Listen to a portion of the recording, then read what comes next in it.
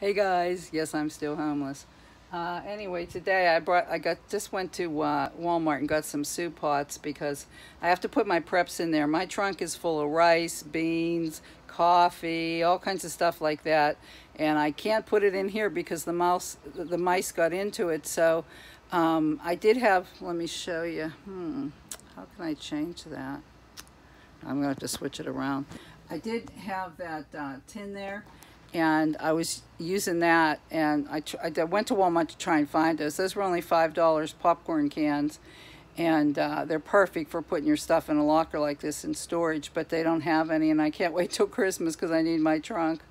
So I'm going to do that now. But anyway, I was going to show you my setup in the car because I'm sure you're wondering how I'm doing this. I just really wish I knew how to change this to go to the other side, but I don't. So let's just switch it around. Okay, so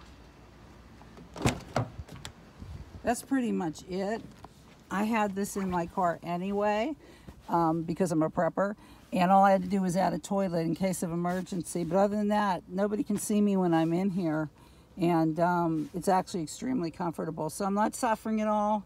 Once again, guys, don't feel bad for me. This is a choice, and the reason I chose to do this, people have been asking me why I would do this, was because I don't want to stay in Pittsburgh, and I don't want to commit to a 1-year lease, and I don't know where I want to go yet, and I haven't had time to check anything out because I'm always working or I'm exhausted. But this keeps me on the road constantly, and so I have time to think, time to do things. I have to join a gym also later today, but this locker is where I change clothes, get a shower. I have a solar bladder thing right there in the car that I use, and then when I want to wash my hair, I just have to grab two big water jugs and just do it right here on the road.